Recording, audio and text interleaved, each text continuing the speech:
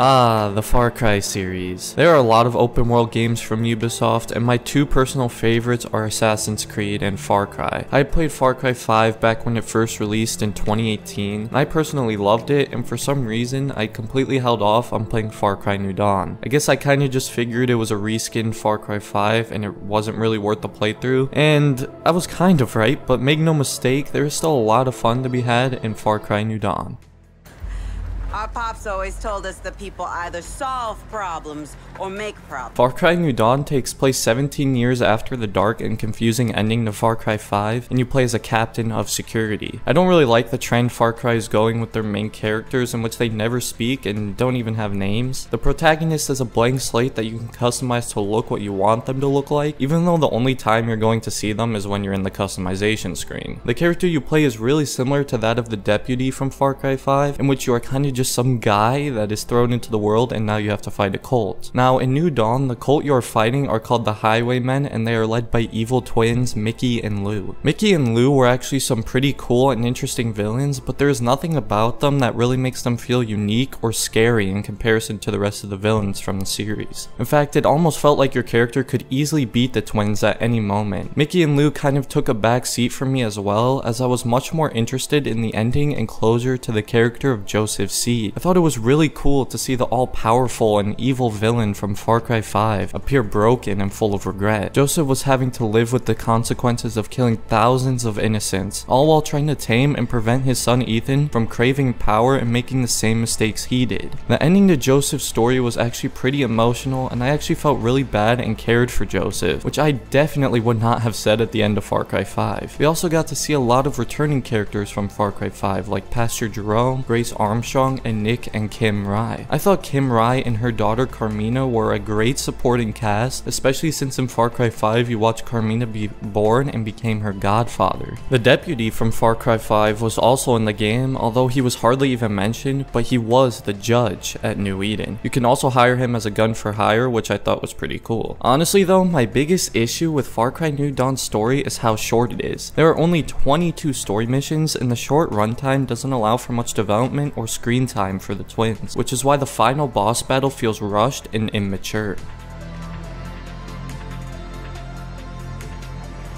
If you love Far Cry's gameplay, then you will not be disappointed by Far Cry New Dawn. The gameplay is pretty much identical to Far Cry 5, and this didn't bother me because I really liked Far Cry 5's gameplay. There are also some new features like double jump or enhanced stealth and a super punch ability that shake things up a bit and put a fun spin on Far Cry's already enjoyable gameplay. Assassinations are brutal, and the nice variety of unique guns and equipment like the saw launcher or the unicorn flamethrower add a bit of flavor to the combat. But there is one major flaw that really killed a bit of the experience, and that is the complete lack of gun customization. I was super disappointed to find that Far Cry New Dawn had no gun customization. If you didn't like a scope on your weapon or wanted to have a suppressor, that's tough because the only thing you can change about your weapon is the amount of damage it does by upgrading it. If you wanted a suppressed weapon, you would have to craft an entire new one. I can't explain how much this was a buzzkill to me because I absolutely loved the customization from Far Cry 5. The lack of customization doesn't suck as much since there are still a lot of weapons that all have different purposes, but it definitely still left me disappointed. Character customization was also a bit of a downgrade from Far Cry 5 with less options for clothes and outfits. Now, the customization is a bit of a bummer, but New Dawn's take on the outpost has to be my favorite in the entire series, as they allow you to scavenge an outpost and replay it as many times as you want, with the difficulty of the enemies progressively getting harder each time. It was a great way to farm ethanol, and I've always loved completing the outposts in Far Cry. In fact, it has always been my favorite part of the game. Far Cry New Dawn also introduced a new side mission known as Expeditions, in which you fly to completely new and unique maps where you have to steal an item and escape without being killed. These expeditions were a new and fresh experience, and for the most part I really enjoyed them. There were also some great distractions in the game, like treasure hunts and lootable locations that introduced fun mysteries and exploration. The new home base system and prosperity Prosperity I found to also be great and motivated my friend and I to grind the side content so we could level up our base and unlock cool new abilities and features. Now do beware, this game is pretty small in terms of content. There are only 10 side missions and a small handful of outposts and expeditions. It took me and my friend only 17 hours to complete all the side objectives and the story. So if you're looking for a game to just pour your time into, Far Cry New Dawn probably isn't your best bet. I played the entirety of Far Cry New Dawn with one of my friends, and overall I thought the co-op was pretty solid. We never got any connection issues and all the missions were accessible with co-op. The one issue with co-op is that the second player, the one who joins the host, often gets screwed over. Like for example, I was the host and only I got the Joseph Seed abilities, and my friend didn't get any of them. I also got a lot more perk points for completing challenges, and the upgrades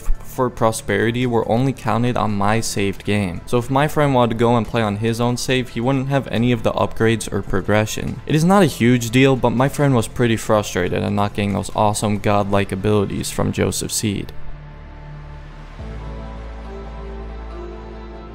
As you may know, Far Cry New Dawn takes place in Hope County just like Far Cry 5. Unfortunately though, Far Cry New Dawn takes place in a sectioned off part of Hope County, leaving a map to only a fraction of the size in Far Cry 5. Far Cry New Dawn's version of Hope County is a lot more vibrant and colorful than the original. It was obvious Ubisoft did this so it didn't feel like you were just playing on the exact same map, and for the most part it worked. I liked this very colorful version of Hope County, and seeing some of the old locations from Far Cry 5 was pretty cool. However, the world definitely lacks variety, but to be fair, you aren't going to find much variety in a place like Montana. The world does a pretty good job of throwing distractions at you with quick time events, special monsters to hunt, and airdrops full of loot to make the world feel more alive and active. Again, the world does feel quite small, but it is still a fun and colorful world to traverse. Now, I'm sure if you are planning to get this game on PC, you're probably wondering how this game runs, and the answer is, it runs pretty well. If you have a mid to high-end PC, you should be able to run this game on ultra graphics and it will give you decent frame rates. There were some areas where you could feel the frames drop a significant amount, but other than that, Far Cry New Dawn is a pretty smooth ride. However, there were a good amount of technical issues with the game. My friend and I got black screens after completing an outpost very often. In fact, it happened about half the time, and we would have to restart the game. I also got a bug a handful of times where I would just be spawned and couldn't move. There were some other annoying glitches like invincible NPCs. My friend was even eaten alive by a car. The car is alive! The car is like eating my body! I wouldn't say these bugs are enough to say the game is terrible, but some of them can be game breaking, and getting black screens after almost every outpost was very frustrating. Oh my god. Jesus, I thought you were dead.